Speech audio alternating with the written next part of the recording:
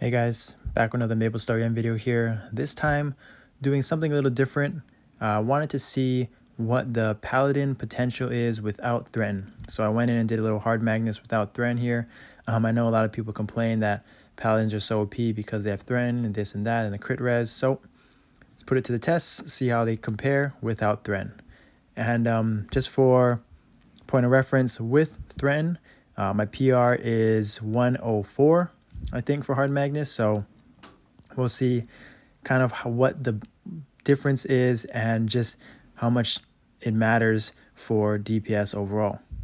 So right off the bat, burst is still pretty good. 20 seconds in, gonna do about the same. So I'm hitting cap, full buffed here, just not full crits. Obviously, 30 seconds in, cranking him down pretty good. So not surprisingly, the burst for Paladins is still very, very strong, even without Threaten here. So it looks like compared to any other class without crit res, it's as good as it gets. Around the 50-second mark, already past 50% mark of HP. So it looks like it's probably going to do around 30 plus build DPM that first minute, which I think, compared to any run that I've done, is the best 1 minute DPM pretty much for any class, maybe except for Wild Hunter, which has crit res. So not bad, not really surprising, but we'll see what the final time is right here.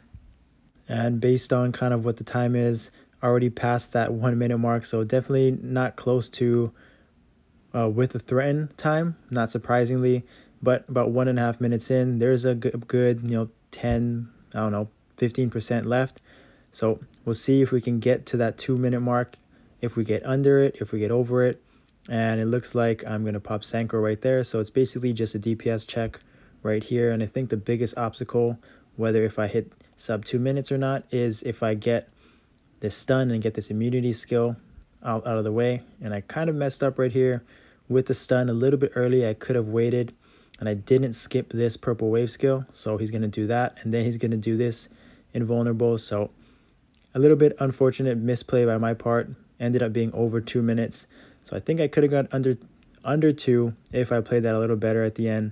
But as far as any class any class that I played without crit res, this is still right there up there with all the other classes. So thanks for watching. I'll see you next time.